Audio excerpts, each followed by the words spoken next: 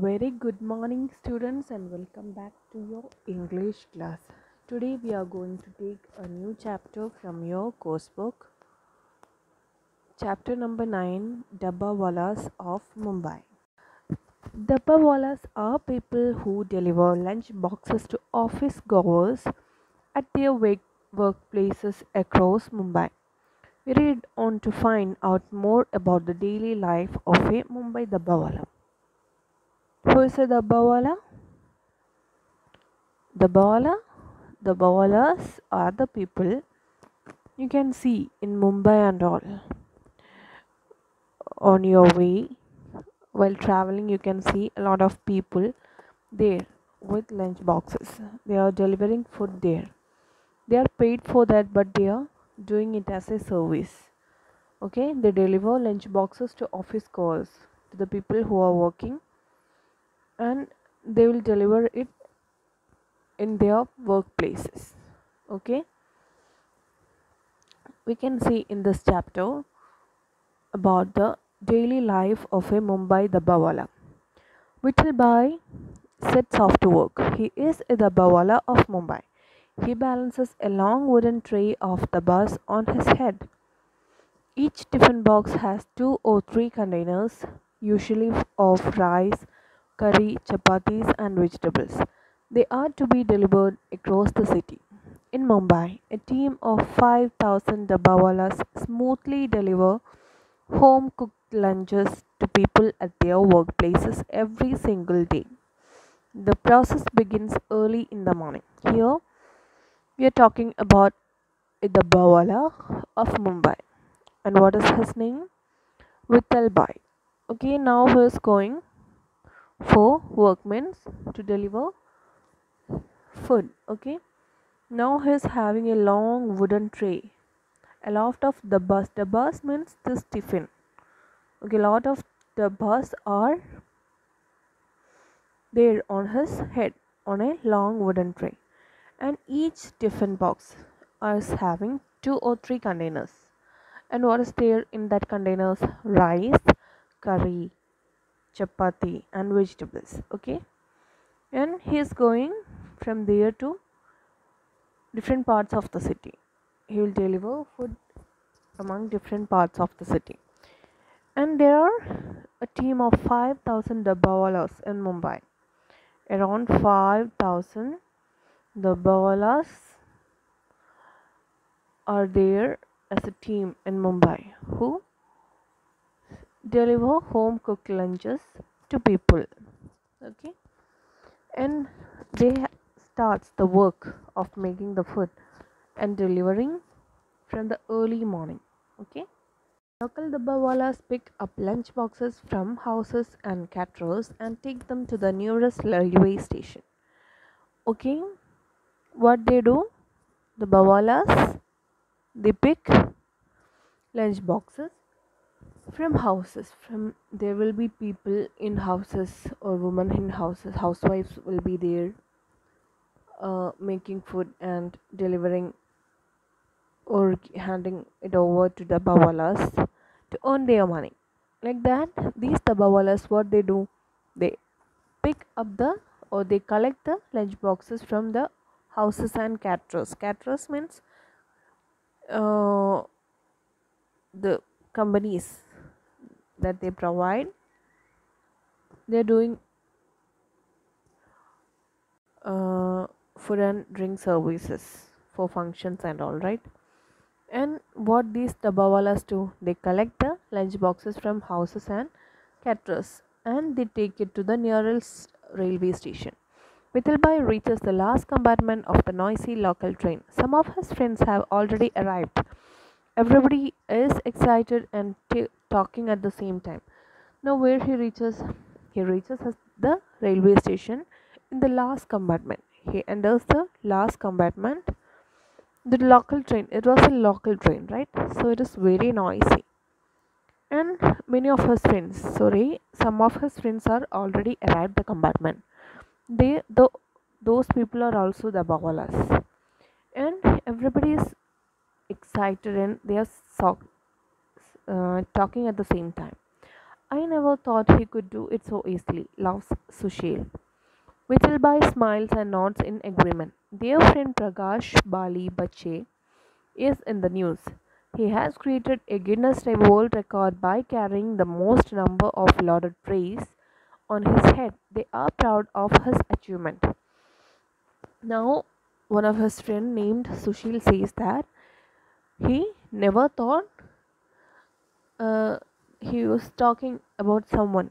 Means he's talking about his friend Prakash Bali Bache, and his friend Sushil told that he never thought Prakash Bali would make it.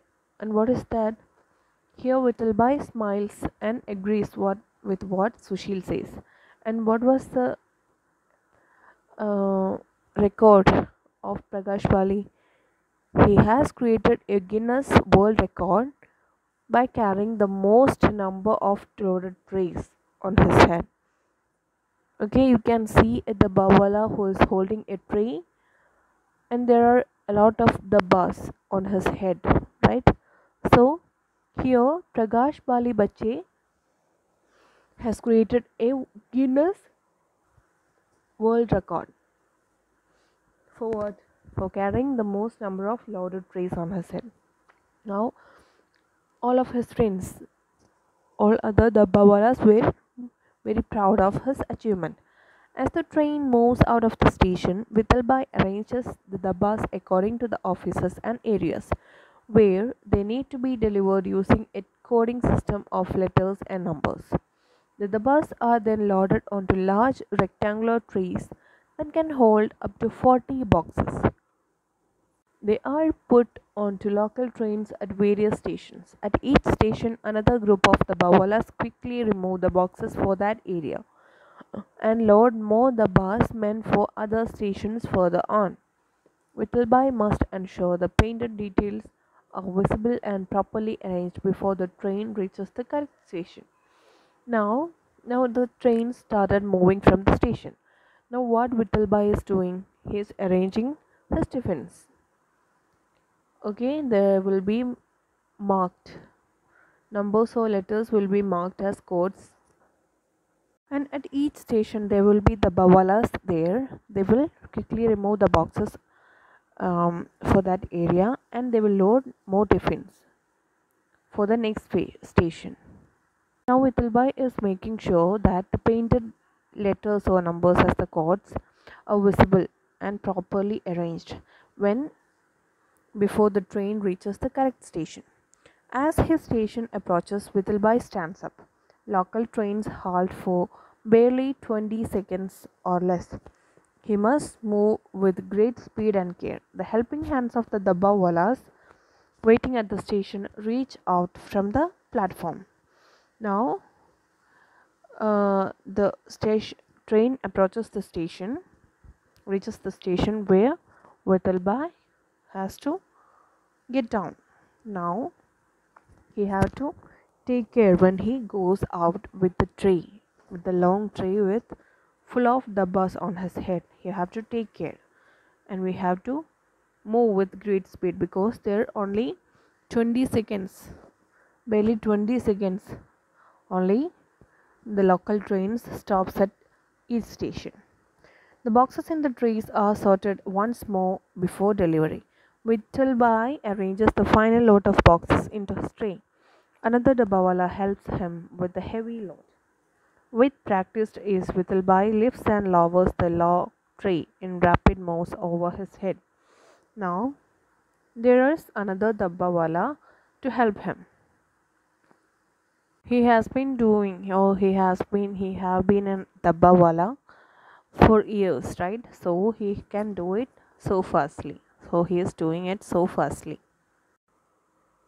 Then he sets out walking. He won't need a handcraft like some others who cover 2 or 3 areas. But the work does not end after delivery. A few hours later, the whole process starts again. But this time it works backwards. Now he can carry it on his head. He is not taking a handcart to deliver to 2 or 3 areas. Some people are taking handcarts to deliver those foods to 2 or 3 areas, but Vittalbai does not need that. Now, after delivering the foods, the work does not end. Why? You have to collect the empty tiffin boxes or empty the bus from the people, right? So, after few hours, after delivering the food, after few hours delivering the food, you have to work again. You have to take the bus from the people. So you have to collect the bus from the people. So it worked backwards. Vittalbai returns to pick up the empty boxes from the receptions of offices where he had left them. He takes them back to the station where they are sorted for their journey home. Every day we deliver 1,75,000 to 2 lakh lunch boxes throughout Mumbai. Vittalbai says, adjusting the white cap on his head. Now, what he will do after few hours of delivering, he will return back to the offices where he had left the lunch boxes. He will go to the receptions and he will take back the empty boxes. Okay, then he will go back to the railway station and he will go back home. Now he is telling that every day they are delivering 1 lakh to 75,000 or 2 lakh lunch boxes throughout Mumbai. Throughout Mumbai, they are delivering 1,75,000 to 2 lakh lunch boxes. My grandfather was one of Mumbai's first Bonawalas. Vittalbai continues, Mahadho Bache Saab had personally picked him when he began the Dabbawala service in 1890. Now, I carry that great tradition forward, he says proudly. Vittalbai says that his grandfather was one of Mumbai's first Bonawala, means the Bawala, and he continues that Mahadho Bachisab means he is the founder of the Bawala system of food delivery in Mumbai. Okay, he had personally picked his grandfather, Vittalbai's grandfather, when he began the Dabbawala service in 1890. Now he is moving that, moving forward, carrying the great tradition. At that time, Mumbai was a much smaller city. Mahadho Hawaji Bache began a lunch delivery system with a team of 100 men. They were soon known as Bonawalas, the mealmen. Okay, when it started, means the Dabbawala system was started, Mumbai was such a small city. And Mahadho Hawaji Bache, they began the lunch delivery system with a team of 100 men, and they were known as Bonawalas, means the mealmen. The Dabbawalas became famous after the BBC made a short film of them on them. The film caught the attention of Prince Charles, who wanted to meet his efficient team during a visit to India in November 2003. The men agreed to meet him at Churchgate Station, but on one condition: they were available only between 11:20 am and 11:40 am because lunch deliveries could not wait even for royalty. Now, when did the Bawalas became famous? The BBC news channel has featured them as a short film about them as a short film, and after watching that film, Prince Charles, you know who's Prince Charles? He's the eldest son of Queen Elizabeth II of UK. Okay, he wanted to meet these the Bawalas when he had a visit to India in November 2003, and these the Bawalas agreed to meet him where at the church gate station, but they had a condition. You know what? They can meet him only between 11:20 am and 11:40 am. Why? They have to deliver lunch. They can't. Oh, the lunch deliveries could not wait for even for The royalty means they mean Prince Charles. Okay, that's all about the story. This is a day in his in a Dabbawala's life. Okay. Okay, now let us move on to the drama section. Take page number 94. Here are some phrases given below. A small city. An interesting idea. The busy train. We have already learned that the articles a and n are used before singular countable nouns when no particular object is being talked about. Where we use the articles a and n before singular countable nouns.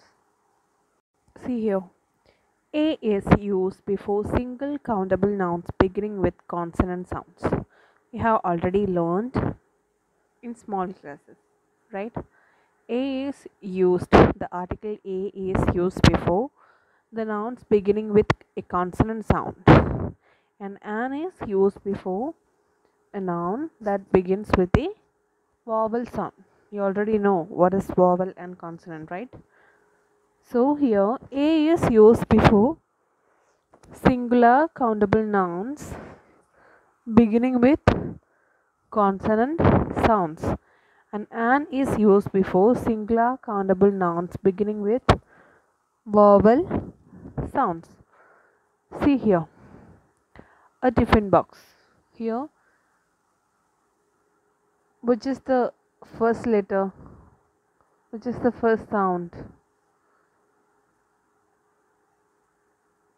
Tiffin box. Here, this T, right? It's a consonant sound, right? Next is a glass of juice. Glass. It's also a consonant sound. So we use A here. Here, an ordinary day. Here, oh, ordinary with begins with a vowel sound, right? So we use an here.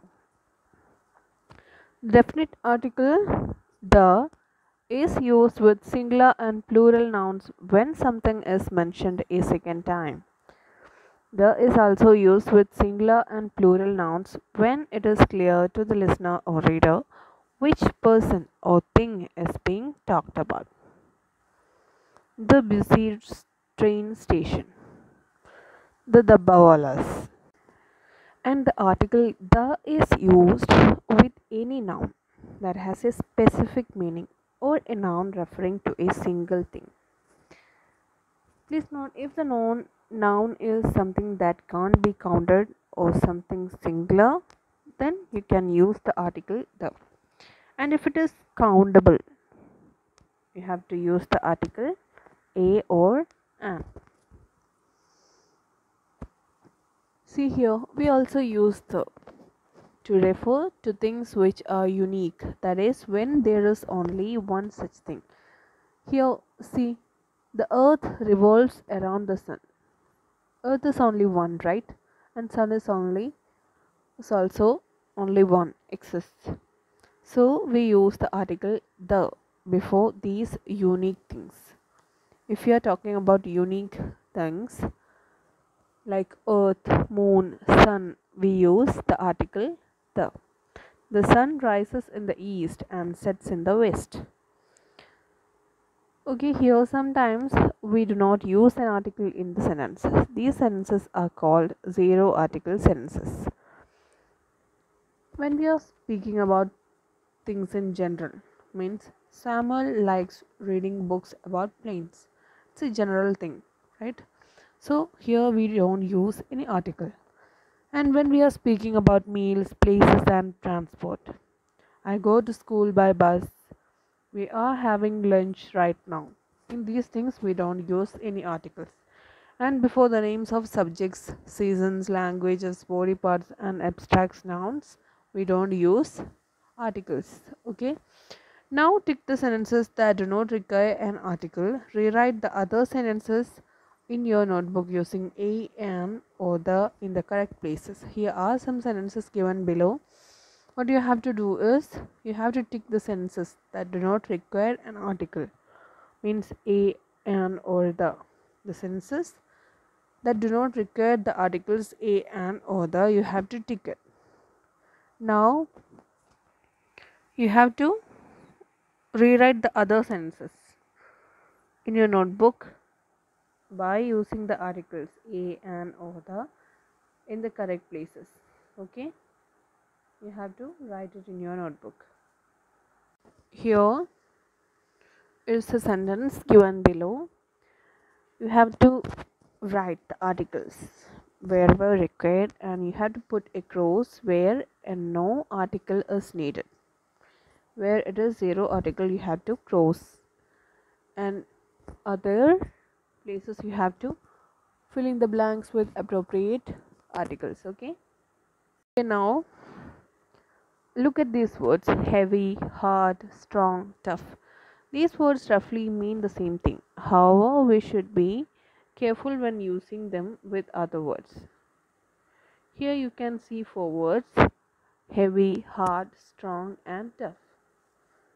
All of them are having the same meaning, right? They all mean the same thing, right? Now here it tells that as it means the same thing, but we have to be careful. These words cannot be used the same everywhere. We use each words with each sentences, right?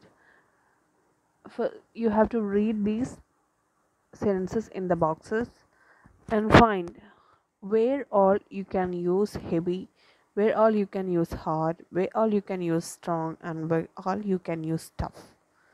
Okay, now after reading that, you have to complete these sentences using these words: heavy, tough, hard, and strong. First, you have to learn from these boxes where to use this.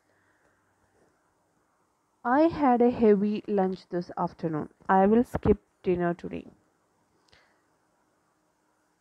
He had a hard time putting the books back on the shelf. She's a strong woman. She's carrying all the heavy bags together. The hammer is made of tough steel. You have to refer to a dictionary and you have to study or learn the correct meanings of these words, and just look at the antonyms or opposites of these words, and you can finally understand where to use these words. Now you have to complete these sentences using these words. Okay, now take page number 96.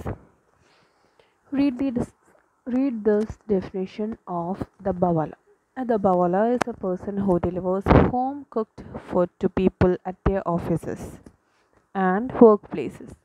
Now here are three words given. No, sorry, four words given. Oh, the names of the professions. Okay, here it is given the bawala and the definition of the bawala is given. Now you have to give the definition of these four professions. You have to write it in your notebook. Okay, take next chapter, puppetry in India. Chapter number 10, page number 98.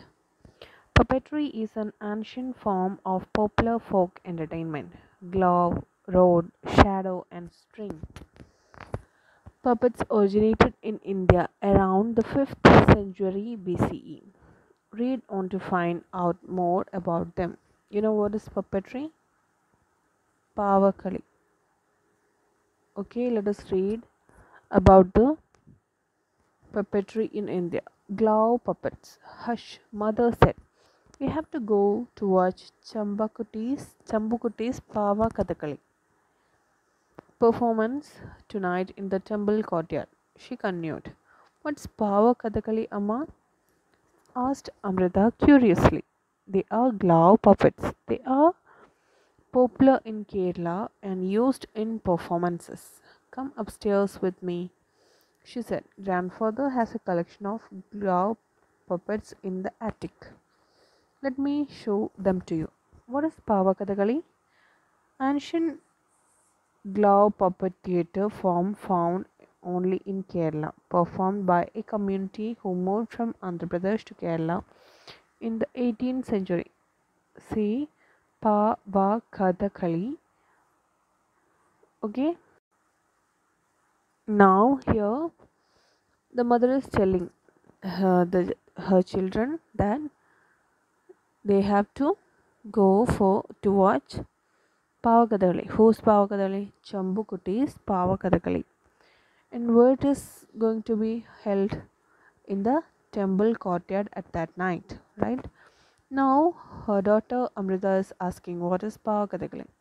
Now she is explaining that they are glove puppets, and where it is popular in Kerala, and she is calling Amrita to upstairs to show the collection of glove puppets of the grandfather.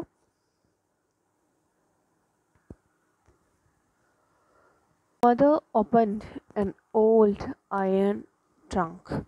She carefully took out a bundle of cloth. She slipped the folds onto her hand. Her right hand. A grand old king seemed to come alive. He wore rich robes of white, red, and gold. Mother wriggled her fingers and thumbed at the children. The king seemed to be wagging his hands at them. The children giggled in surprise. Okay, you can see what's an old iron trunk. You can see a box there, right? So their mother took out a bundle of clothes from this old iron trunk, and she put her hands inside that one of it, and they saw an old king. You can see in the picture, it seemed to become alive. She put her fingers and moved from inside that, and they seemed like the king is wagging his hands at them, and the children are surprised by seeing this. Mother took out a few more glove puppets from the trunk. The children took them gently in their hands. How cleverly made, how beautifully dressed. Each looked like a Kathakali actor with heavy makeup, hair, and colorful costumes. The head and the arms were carved of wood and joined together with thick cloth that was cut and stitched into a small bag. Okay, you can see that in the picture. Okay, there are a lot of puppets, claw puppets there. You know what is Kathakali? An Indian dance from southern India, right? Here, the head and arms of the puppets were carved of wood and are joined together with thick cloth. They are like the Kunde Nach glove puppets of Odisha, aren't they? Asked Suraj. Our teacher showed us pictures of them. She said the puppeteer plays on a dholak with one hand and controls the puppet with the other. The dialogue and the movements and the dholak all create an exciting atmosphere. Is it the same for Pavakadakali? He is asking. Now, Suraj is asking, is it the same of the Kunde Nach or the Pavakadakali or glove puppets in Odisha? He told that his teacher has showed them pictures from school, and she said that the puppeteer plays on a dholak. You know what is dholak? It is there, a kind of Indian drum.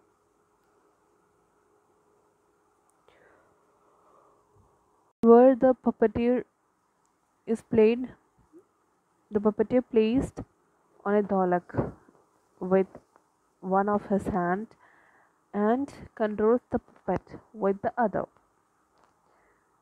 And he says the dialogue with that. Okay, now Suraj is asking, is it the same that of Pavakadakali?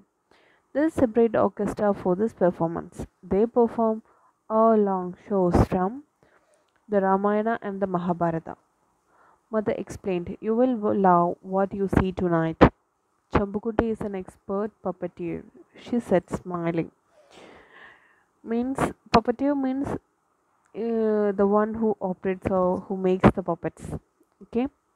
Now the mother is explaining that it is not the same as the puppet show in Kunde, sorry, in Odisha. They are having separate orchestra. Orchestra means there will be a group of musicians playing different types of instruments like drums, violin, flute, etc. They all together make an orchestra. Okay, now here she is explaining that they will be performing the stories of Ramayana and Mahabharata. And she tells that Chambukuti, who is going to perform today, is an expert puppeteer. Now we have learned about glove puppets. Next is road puppets. Baban, take your place, it's nearly time, said his father. They were a small group of Putal Nach or dancing doll puppeteers from a village in West Bengal. Baban took his place behind the head-high bamboo curtain. He checked the bamboo socket tied firmly to his waist. Very carefully he picked up a long bamboo rod which had a bamboo puppet at its end. He placed the rod into the socket and arranged the folds of the costume to hide the rod. The 1.5 meter puppet of Hanuman stood up tall and strong above the platform. You can see it here in the picture. There are two bamboo rods and a puppet is placed in between that it is attached to the two rods, right? Now Baban and his father is performing the Putul Nach, right? Or dancing doll puppeteers. Okay, you can see that in the picture. Baban tugged at the action rods connected to the hands of the puppet. Immediately, Hanuman seemed to be thumping his mighty chest, ready to go to war. Today's show was Hanuman's journey to Lanka to find Sita. Baban was very excited. This was the first time he was playing the lead character. He cleared his throat. The pipes began to play and the drums pounded out a hearty welcome. A loud cheer went up from the audience, followed by loud applause. What they are playing was the story of Hanuman's journey to Lanka to find Sita. And it was Baban's first performance to playing a lead character, and he was very excited and he played it well, right? Next is shadow puppets. The bright oil lamp cast a lovely glow on the semi transparent white cloth. The flat leather puppets pressing against the screen appeared as colorful silhouettes and enhanced the viewers. The light behind them did the trick. Now we have learned about rod puppets and glove puppets. Here we are going to learn about shadow puppets. Glove puppets are the puppets that can be played.